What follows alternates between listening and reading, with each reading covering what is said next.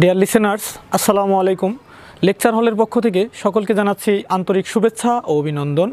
আজকে আমরা এখানে উপস্থিত হয়েছি একটি গুরুত্বপূর্ণ বিষয় আলোচনা করার জন্য। আমাদের আজকের আলোচনার বিষয় হচ্ছে টেন্স।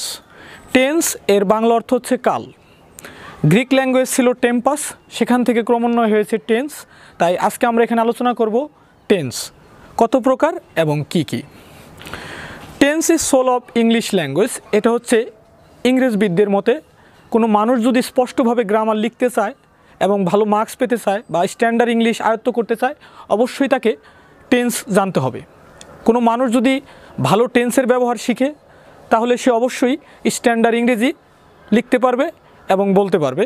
তাই আমরা এখানে আজকে এক্সপ্লেইন করব টেন্স কত প্রকার এবং কি কি।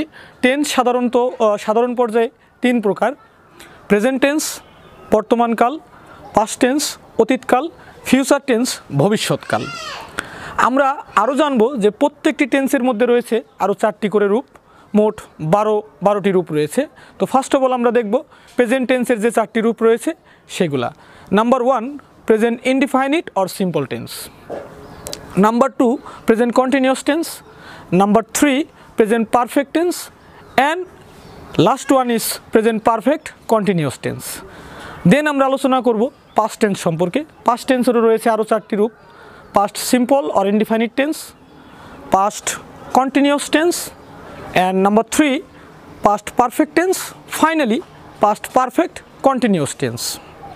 দেন আমরা আলোচনা করব এই স্টেজের শেষ স্টেজটি, সেটা হচ্ছে ফিউচার টেন্স। ফিউচার টেন্সেরও 4টি রূপ রয়েছে: number 1, future indefinite or simple tense. Number 2, future continuous tense. Number 3, future perfect tense. And finally 4, future perfect continuous tense. আসলে আমরা এখানে আলোচনা করলাম টেন্স।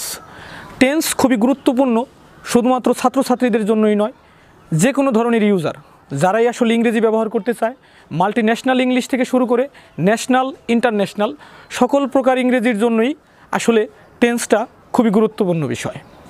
ডিয়ার অডিয়েন্স, আমরা এখানে আলোচনা করলাম আজকে টেন্স সম্পর্কে। তো এই টেন্সের মধ্যে হয়তো বা ইনফরমেশন কারেক্টও হতে পারে, ইনকারেক্টও হতে পারে। কারো কাছে যদি কারেক্ট ইনফরমেশন থাকে অবশ্যই এই তথ্য দিয়ে আমাদেরকে সহযোগিতা করবেন। Thank you very much everyone.